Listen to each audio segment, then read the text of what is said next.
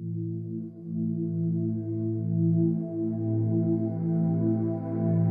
life really began the night of my NDE. I felt like I was on a balcony looking down, and I saw this vehicle with smoke coming out, and I looked real close, and that was my car. Then I stared at it, and slumped over the steering wheel was my body. I was pulled out of my body, and all of a sudden I looked down and I could see my body stuck in the mud. But I'm in a body. I can feel it. No longer am I cold and freezing and stuck in the mud, but I'm warm and I'm filled with a love and a peace that I cannot explain.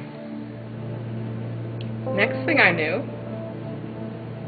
I was looking down at the top of my car.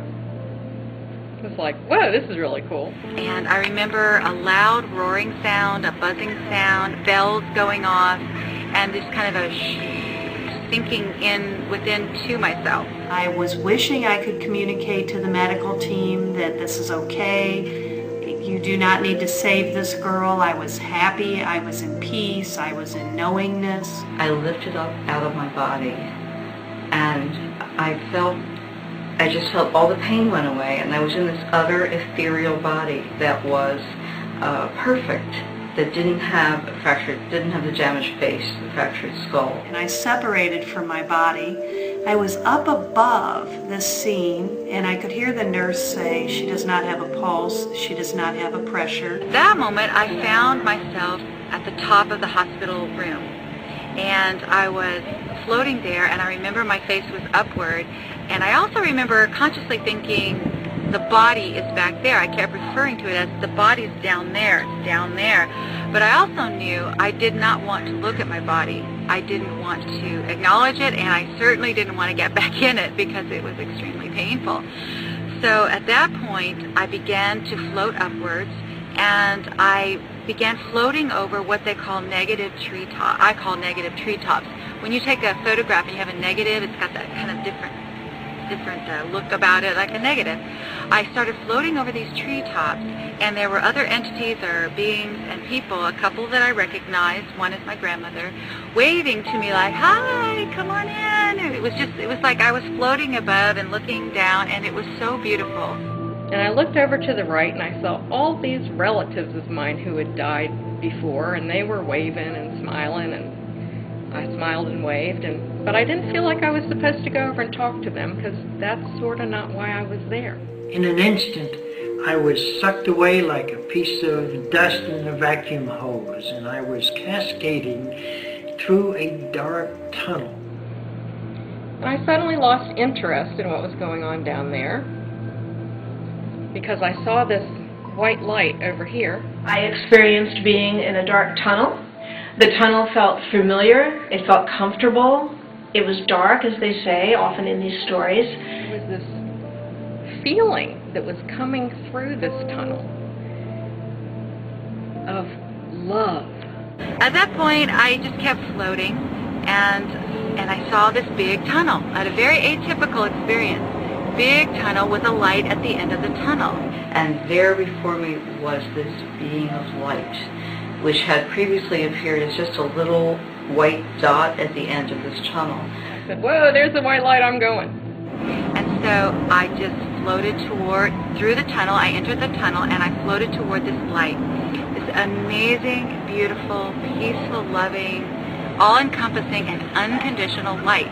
You really can't express it in human words because it completely limits the experience, and there are no human words to express it. I say it's more of an emotion. And there was this tunnel that seemed very dark, but there was this great light at the end. No matter what happens to you, and you see the light, you look for that light and go with that, and everything will be fine. And I just sort of thought, I want to go through that. And the next thing, I was through it. And when I came out of the tunnel, I was surrounded by the most beautiful flowers. Glorious, colorful flowers like you don't see on earth. Hues and colors that I can't even really explain to myself now and cannot really explain to you, but they were gorgeous. And I was in this place, but it wasn't a place like here. It was an environment, an atmosphere. And it was love. I kept thinking, oh, I'm home, I'm home. That's all I kept thinking. Total, everything is fine and always will be and always has been. It felt like home. Impossible to describe, but so wonderful I can't stop trying to find words for it.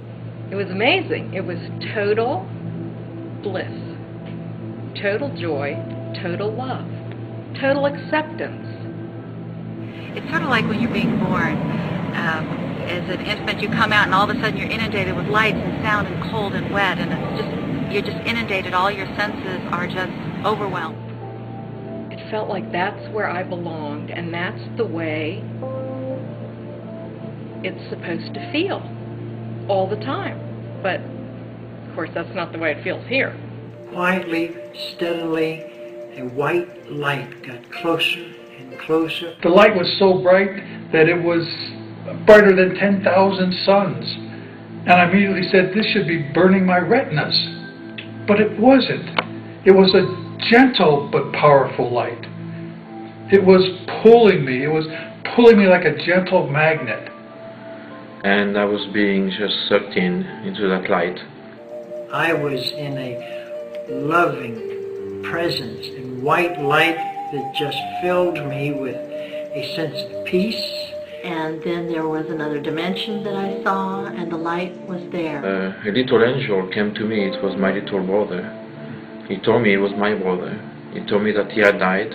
There was an angel on the ceiling of this room where I was staying. And this angel was very beautiful and had this glow from within, like a lantern. And he was in these flowing white robes. And I somehow knew him. And he took my hand, such as it was, and we went flying out through the window. And I had no fear. It was like I'd been flying through windows all my life. In that white light, every question I ever had, any idea about what was what or how things worked, was answered immediately. In that moment you have an awakening. In that moment you often remember who you are. You remember so many things, and you have access to divine knowledge, and you have access to all the mysteries of the universe. And the closer I got, the more I was filled with an ecstasy, with a love, with an unconditional love of me as Andy. And as I got closer to the light, all of a sudden I popped into a giant sphere. It was about the size of a basketball coliseum, and I was suspended in the middle of this sphere. This being was all things that ever were, are, or will be. And this being came up to me, genderless, very, very powerful, loving being, who just took me in its arms and held me, loving me for just exactly who I am, my quirks, my virtues, my strengths, my weaknesses, everything about me. You see who you are completely, you see your flaws, you see your gifts, and you judge yourself because everything is reflected back to you.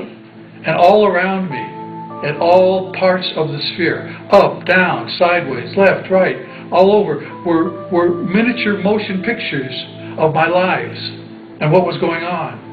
And I could see, I could touch, I could feel, I could sense every emotion that was taking place in all of those lifetimes. And I started seeing my life pass by, my infancy, my childhood, and I felt good about it. I'm watching myself, oh, I remember that. And I'm sorry, that was bad.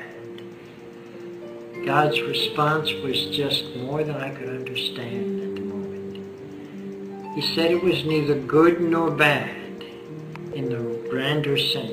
It was a lesson for your learning. I could recall not only what it felt like, but how I was thinking. And when I would concentrate on one, I would immediately be there. I would be reliving what I had lived, and I would remember the reliving. And then I would think about another area, and then I'd pop into another movie. And I would do this for some period of time, but it was pictures from my past. And it wasn't just a photograph, it was a 3D image. And the light was viewing me. The light knew everything that I ever thought, did, or will do. It knew everything. And the light welcomed me. And the light said, Andy, don't be afraid. And I was impressed. I mean, the light knew me and called me by my name. Called me Andy. Oh, that was pretty good. And then the light said, Andy, I love you. And then the light said, Andy, we love you. And recalling exactly how others were feeling because of the way I was behaving. The light has a fantastic sense of humor. We would view some of the really silly things that I did in my lifetime, and we'd be laughing at how serious I took them. Because life down here is an illusion. It's a game. Don't take it so serious. That total acceptance, that total... I wouldn't have to change anything about me or be anything else because I was loved for exactly who I was. God waved to me with his right hand, and with his left hand was patting his left knee, saying, come on. I kind of melted in its lap and merged with it.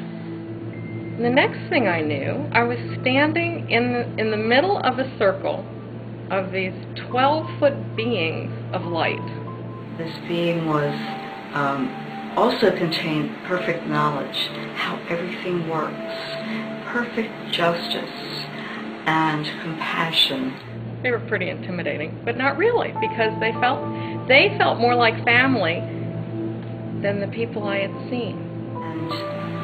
And this being, I'll just say he, because we usually use the male pronoun, but this was not, you know, a male figure, unlike the angel, was just loving me, just sending this perfect unconditional love, to knowing everything about me and just loving me just the same. And in an instant, I was in his lap with his arms around me, gazing up into his face as he was looking down into my eyes. I got into this telepathic discussion with a being of light, and all of your thoughts go out instantly, telepathically, and the answers come back perfectly clearly, more perfect than we can express things in words, because the entire picture is presented with all of its ramifications. All the judgments, all the anxiety of this world just melted off of me like butter on a hot counter. And as the light said to me, Andy, we love you, in back of the light were billions and billions and billions of other lights. And all of them knew me. And they all said in a giant chorus, welcome home, Andy. And I said out loud, I'm home. At last I'm home. And by its side was a kind of male being who was like a protector. And that protector was saying, you're completely safe. I was safe. I was home. This being of light took me on a tour of the universe, just at the speed of thought.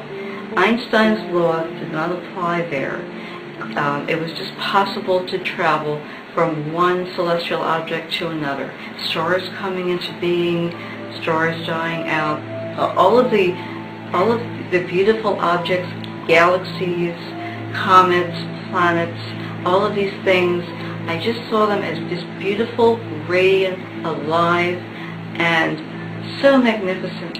There was no darkness. Nowhere that I looked was there any darkness, like the way we see space. Everything was filled with its own internal light. And pretty soon I found myself out in the universe. It was full of stars and galaxies, and it was just the most glorious, gorgeous thing that you can possibly imagine. And you know what? It seemed familiar. And then we went to this one star that seemed to be at the center of all things. And we went into the center of this star where there was fire all around. But of course I wasn't afraid because I was completely loved and protected. And I wasn't in a body. I was sort of in the hands of God.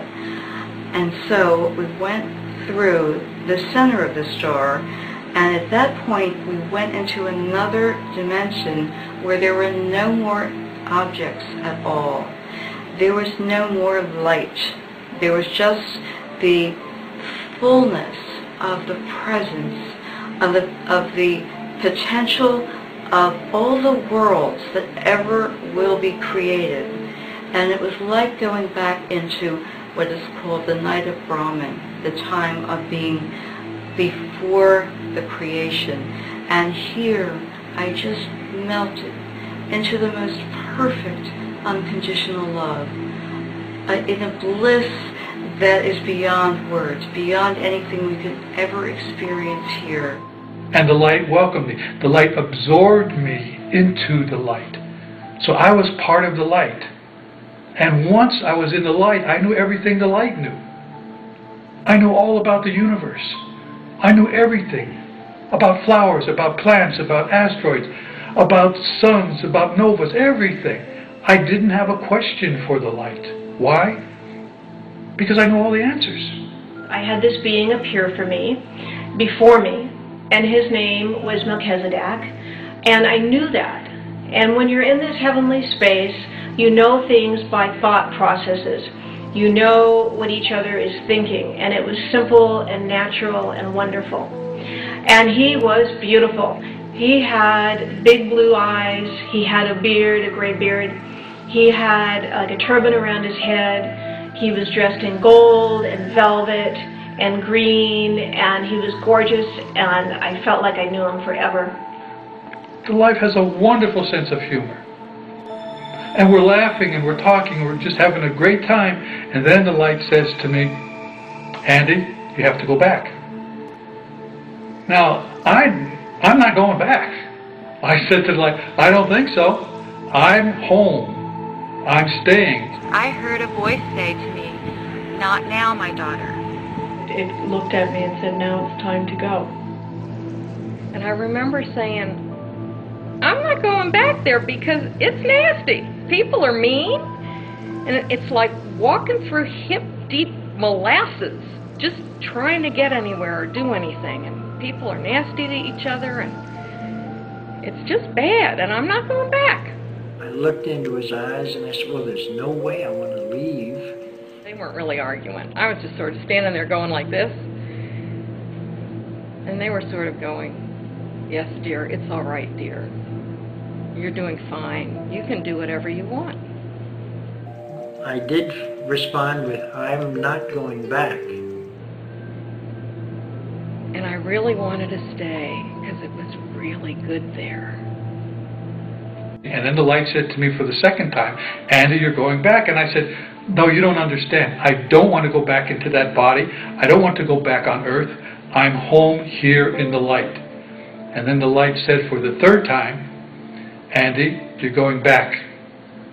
And as soon as I heard the K from the back, I was pushed back into my body, filled with pain and anxiety. And during all of that process, I was now on the beach, and my friends were pushing the water out of my lungs, and I was coughing the water out, and I was completely conscious.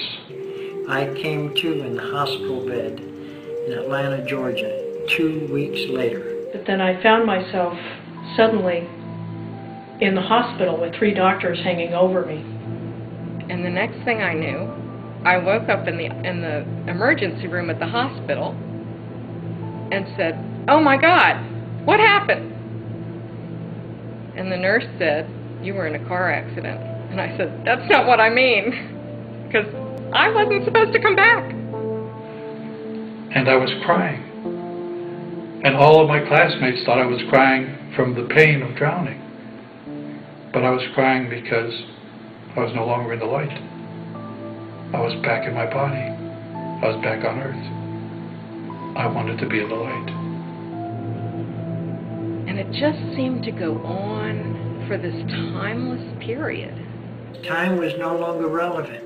I felt myself being whooshed backwards, almost like being sucked backwards, back through the light, back into the tunnel, really, really quickly. This happened very quickly. Back out over the negative treetops. and just floating back as fast as I could go. At that point, then I remember the sensation of being back in my body with a thud, and I remember the sensation of my body being cold and very confining and almost like, bound, like I was bound. It's like driving a car and you feel like, the tires are sticking on the road. That's exactly what I feel. And boy, did it feel different. I mean, 3 dimensions, when there's not a lot of love, is a real difference from where I was. And the last thing I heard from one of the nurses was, "I can't believe that kid almost died."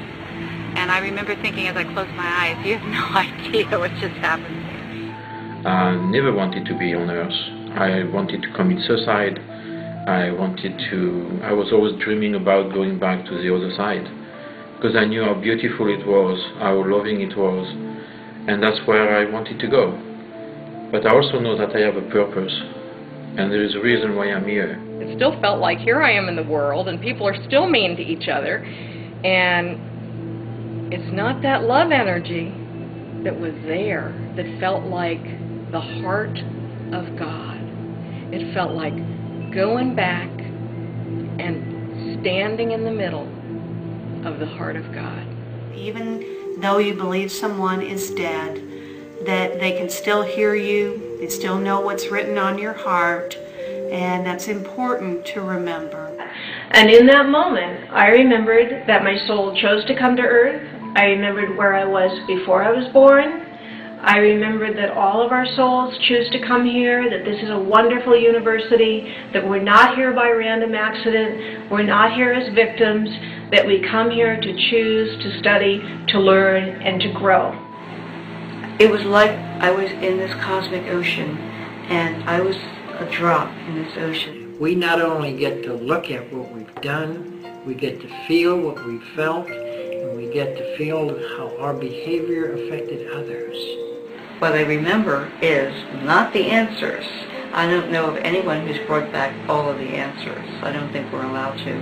But I remember that I knew this, and I said, "Oh, yes, of course. I already knew that. How could I have ever forgotten?"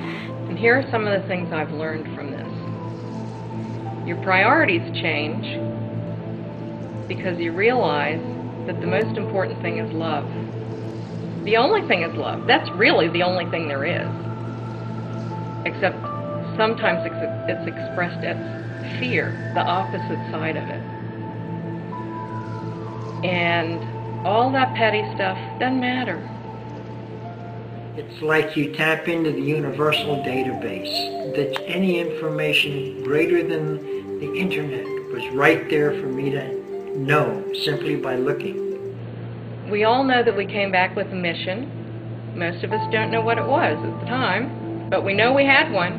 And you spend a lot of time trying to figure out what that was. I get to recall and relive every experience, even when I teased that girl in junior high because she talked with a lisp and she was big and fat. And I not only recalled what I said, I get to feel what she felt like because of the way I behaved. And I felt so bad and ashamed. God's response was again, neither good nor bad. It's a lesson for the learning. I lost the perfect knowledge as we all do, but I know that life continues, that we are loved. And I also had the gift of seeing this love and light all around in everything and everyone. And I believe that is what is really true. There's a divine plan for Earth. There's a reason for being here. Now I think my mission, and everybody's mission, is to be here in 3 dimensions, in this time, in this space, and to hold the energy of the light of God. Just hold it. We don't have to do anything. Just hold that energy. And as we hold it, we help other people around us find that energy and feel that energy. You are always here if you would only know it. Every one of us is always connected to and one with our source. if we can get beyond our mind. Humanity is changing, humanity is evolving, and this is the time. And all you have to remember is there is nothing out there to fear. You are a divine, powerful being. We all are. We're all part of God. We're all part of love. That's who we are. We are the heart of God. And we're here to bring that to planet Earth, to create heaven on Earth. And we can do it in love.